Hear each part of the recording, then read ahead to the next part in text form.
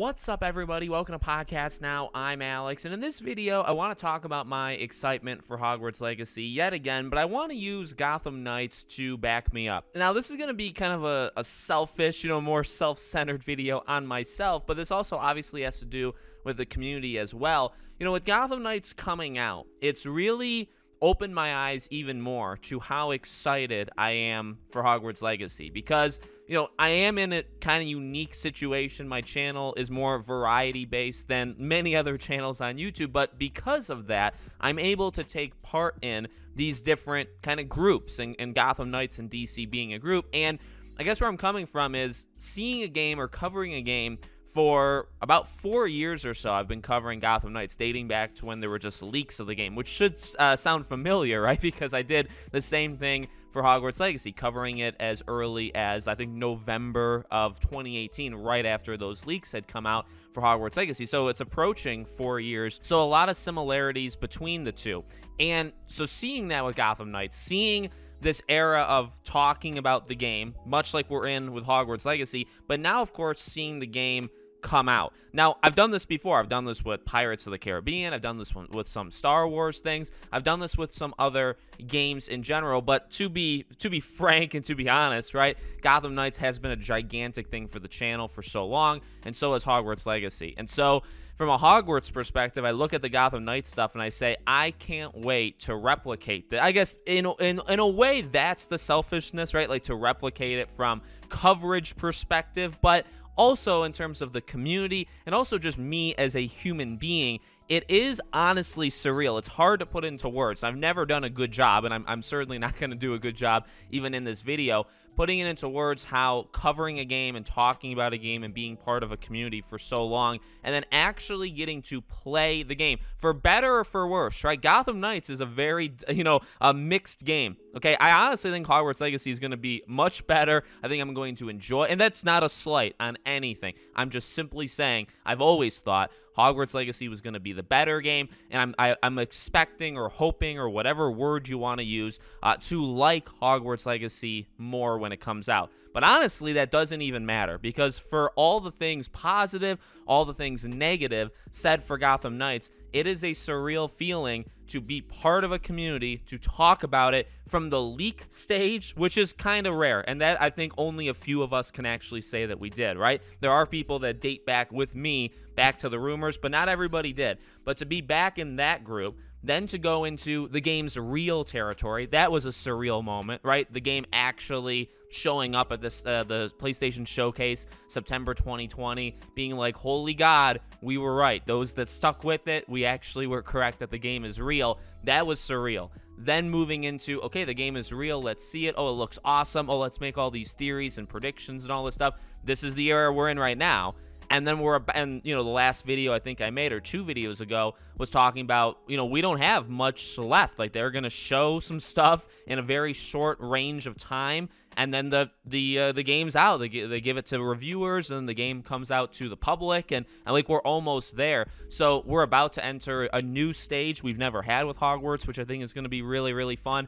And then just playing the game, actually touching the game, in our own hands. I mean, it's, again, like, I don't know the feeling for Hogwarts Legacy because I haven't experienced it, but I do think it's going to be a lot like for Gotham Knights or other big games that I've covered for huge lengths of time, where it's like, I can't believe the game is actually out and we're playing it, and whether people like it or don't like it, it's still cool because you have opinions, you have people talking about it on Twitter, on YouTube, you have people making videos, you enter that kind of post-game conversation where it's like, how's the game? Let's do reviews. Let's talk about the ending. Let's find Easter eggs. Like, it's so cool. It's so different, obviously, than any of the past stuff that you do when you're talking about a game. Not everybody does this for multiple games, too. That's kind of what makes it more special than anything. I've never looked at any of this like I'm hopping on bandwagons. I've never once thought, like, oh, I'm just jumping on the wagon. I'm going to ride, like, the hype train. I don't do that. I'm pretty genuine with what I like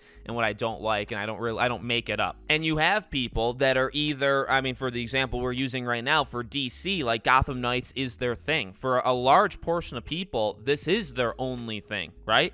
And for Hogwarts, like, this is their own. I mean, I know this, and I know this in a different way than I think other people do because of YouTube, from being a creator, from being part of these communities and talking to people. And then you realize, wow, these games, and they mean a lot to me, they mean a lot to you guys, but you find out that, you know, there are some people that like variety of games and they're excited for big upcoming things. Then you find people that say, no, you know, the only game I'm looking forward to in the next 2 years is Hogwarts Legacy, or the only game I'm looking forward to in the next 2 years is Gotham Knights. And honestly, that's why it makes it so special, right? Because you have a lot of people that are like that form this community where you have that build up where it's everything. The game is everything. And then it comes out and it's, oh my God, the game is actually out. This game that this group of people has specifically been wanting, talking about, theorizing, all that stuff for years, it is finally out for those people. It's actually a little sad though afterwards, because it's like, well, now those people don't, you know, they don't have it because it's out and you can replay it and stuff, but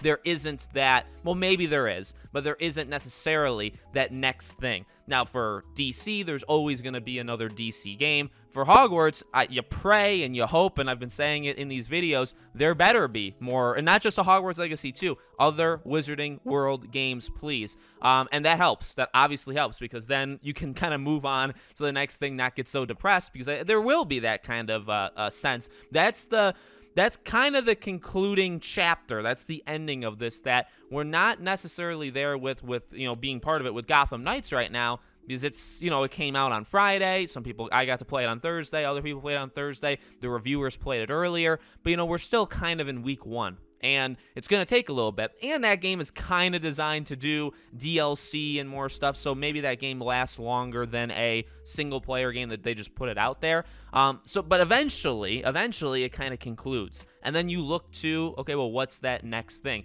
So we haven't gotten there for Gotham Knights. And the good news for DC and Gotham Knights is there obviously is more stuff. For the Wizarding World, you know, I really, really hope the game comes out.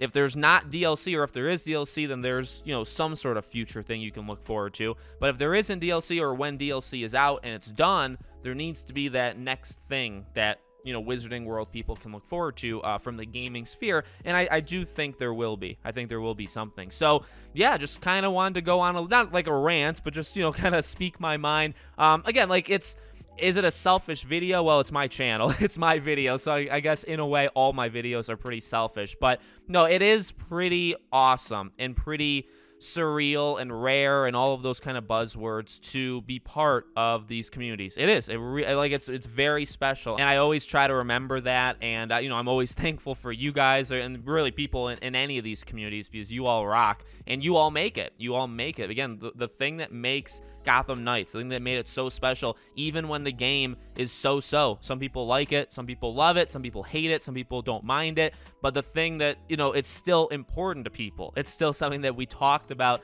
and we're part of for so long, or, you know, I'm talking about me and the Gotham Knights community. And for Hogwarts Legacy, it'll be the same thing, even if that game massively disappoints, which I really don't think it will, but say it does. If it massively disappoints, like, we're all still kind of together in it. Now, there'll be differences of opinions for Hogwarts Legacy, but we kind of rode the wave in a way, not like bandwagon it, but we all did this thing together, kind of organically, and that's what makes it really, really special. So I really am. This is not like a clickbait thing, or hopefully you guys understood the purpose of this video, but, you know, seeing it play out live with Gotham Knights, and seeing it play out like just now, like over the last like 5 days, I got to live it. And not everybody, you know, has that carryover that likes Hogwarts and say also Gotham Knights. So seeing it with Gotham Knights, to be able to do this again, but obviously differently with Hogwarts Legacy, gets me pretty pumped, even more pumped than I already was. So let me know what you guys think in the comments.